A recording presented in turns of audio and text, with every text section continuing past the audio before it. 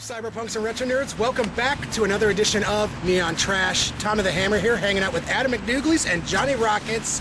We are in Strongsville, Ohio, once again checking out the CINEMA WASTELAND Horror Expo. Oh yeah. Today should be a good day. I can't wait. Without further ado, guys, let's get right to the convention. All right.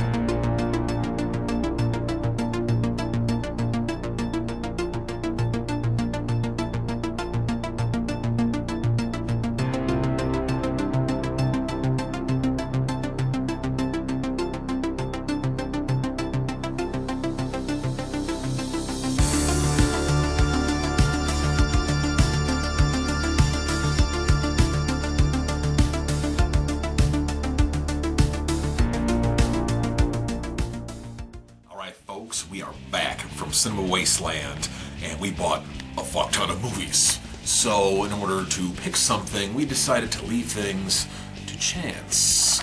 We have picked 6 of our movies, 3 of mine, 3 of Tommy's. We're gonna roll it up here, and we'll see what the review's gonna be, folks. Stay tuned.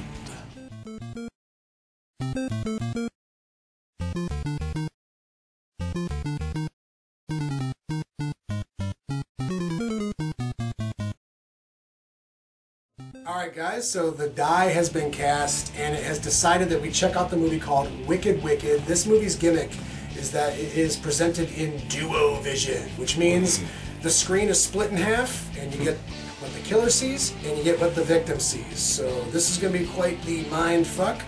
Never really heard of this movie before, but I thought it looked interesting. Hopefully I can dig up a trailer, and if I do, you guys are going to be peeping that shit. And when we get back, you guys are going to know our opinions on Wicked Wicked. Didn't think we were gonna let you slip by without peeping that shit, right?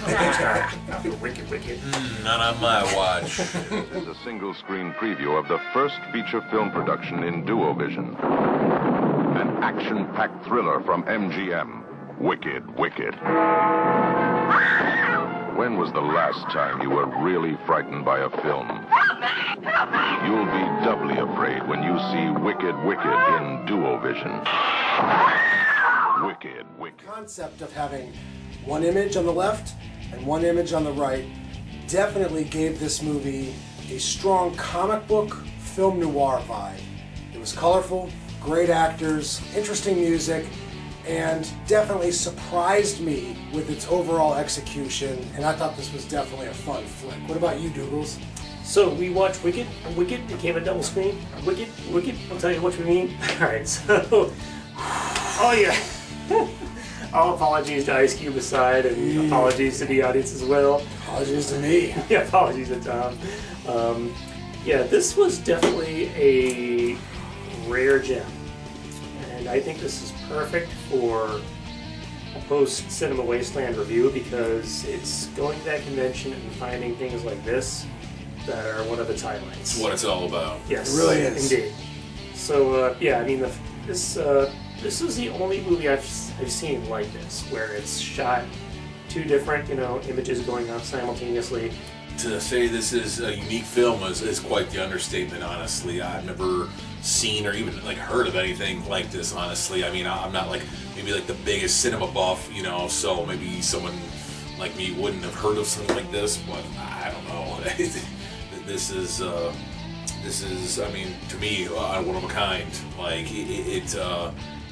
I thought maybe, reading the description, this would be kind of off-putting. I was like, man, is this really, are they going to be able to pull this off? This is going to be weird, but it somehow it works. At first, I found myself watching one screen or the other and kind of missing the other screen, but after a few minutes, I don't know, my brain split and I was able to watch them both at the same time and absorb, and it was really, really neat. And yeah, I did give it a kind of a comic panel-y type of feel to it. So, that being said, it is not without its faults, but I can still give this a solid 7.5, almost 8. Yes. Nice.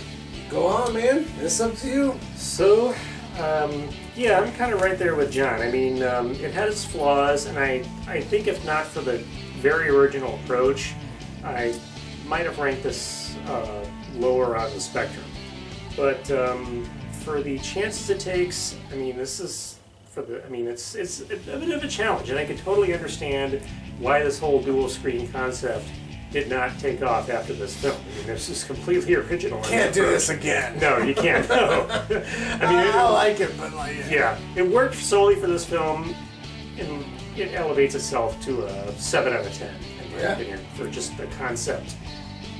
Mostly alone, mostly for that, and for the fact that it knows its references, that whole old school, scary, I will quickly creepy vibe. interject. Yeah, if it didn't have the unique aspect of the dual screen, dual script, and everything, like this movie, like single screen, would have probably been like a 6. Yeah. you're kind of forced to think about the plot a little bit, and there are moments where it does take chances, especially considering the year. 1973, you've got the gimmick element, and then you got this out-of-place humor. This movie... It was pretty off the wall, by the way. It had so much on its mind, so many things that the director and the producers were trying to do. Just to let you know, props. one scene has Teddy Roosevelt, just to let you know. Oh, that weird this is. made no... I mean, it made sense, but it made no sense. Like, I honestly, I immediately put those scenes like out of my mind, and him like blowing like that blood through the pipe into like the ladies. what Yeah, was that? like, I mean, it was cool to watch. I mean, but, like, when did we turn into a Looney Tunes cartoon? Like, I'm actually, I might going to revise my star count a little bit because I forgot about that scene. That's like, I'm just going to go with a flat 7 Flat here, 7. honestly. and guys, honestly, that's where I'm at. Like, You take those scenes out though, you get like 7.5, 8. But these like, these boys are on a 7. bridge too far. Yeah. They're on a 7. I'm on a 7. 777. The Magnificent Seven. Magnificent 7. But yeah, if you strip it down, this is actually a 6. But with that being said, none of our reviews, be it the gimmick or the actual narrative itself, are below a 5. So that tells me a lot about this movie. That means this is a drive-in gimmick movie, a sleazy B movie that actually gets it right. So if you guys want a movie that steps outside the circle, does something different with the cinematography, and oddly is enjoyable, because despite the wooden acting, despite the paint-by-numbers narrative, I liked the people in it. I liked the fact that our brains had to split, and I like how we somehow fell into a groove with this movie. It helps keep you engaged with it. Like there's, you know, It's the weirdest fucking movie I've ever seen. It's a success, in my opinion. Just because it's not a 10 out of a 10 success doesn't mean it's not a success. So, with all that being said, guys, I hope we've been informative. Until the next time, tune in to Neon Trash.